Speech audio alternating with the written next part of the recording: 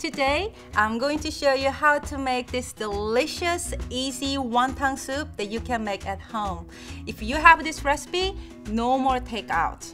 Let's get started. So we have chicken stock right here. You can use a homemade or store-bought, either one.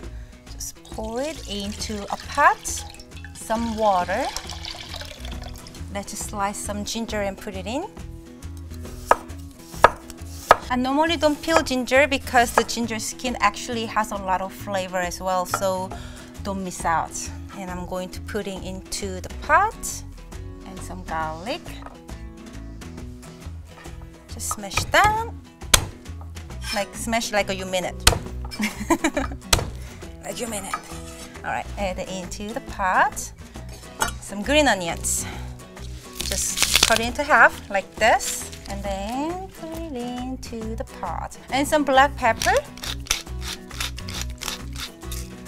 Some salt to your taste. Bring chicken stock to a boil and reduce the heat to medium and simmer for 15 minutes. Guess what?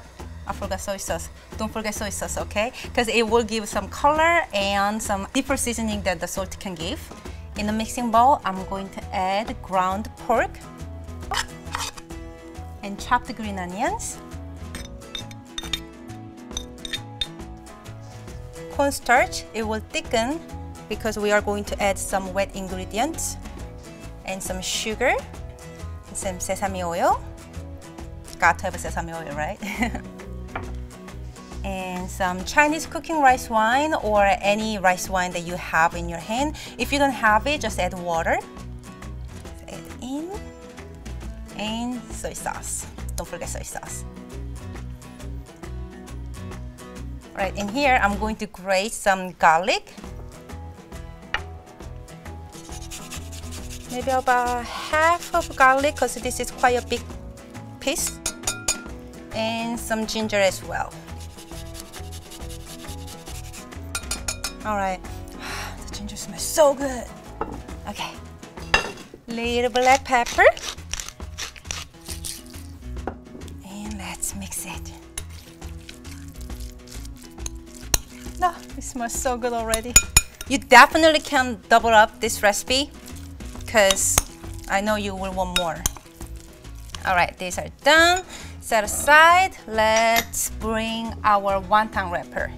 Here I have a square-shaped wonton wrapper. You can use a round too, but I prefer square, so I will have like really this pretty shape that I want to make.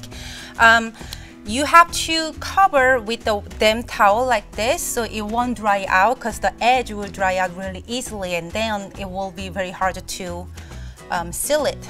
So just put a little water around the edge and put the filling and fold it with a triangle shape. Then put water, water right here. And fold it like this. Ta-da! This might look hard to make like this, but as soon as you know how to do it, super simple. All right, my broth have been simmering for about 15 minutes now. I'm going to take all the solid vegetables out. Bring the broth back to boil. Now I'm going to add the wontons. Just wonton keep cooking in the broth, so actually the flavor from the wonton coming out to the broth and it's gonna be make so delicious. You wanna take a little time to let them become friends or get married. So while we are waiting, we dance. Boop. All right. Whew. I'm hot from the dancing, but the wonton soup is done. Let's take the leaves out. Ooh, look at that. Turn off the heat and let's serve.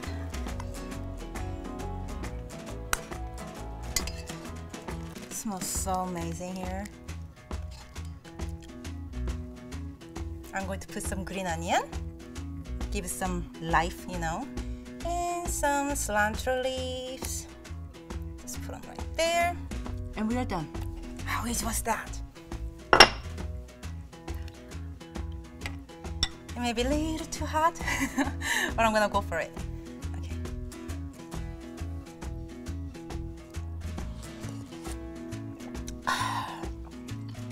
Oh yeah, it's so cozy.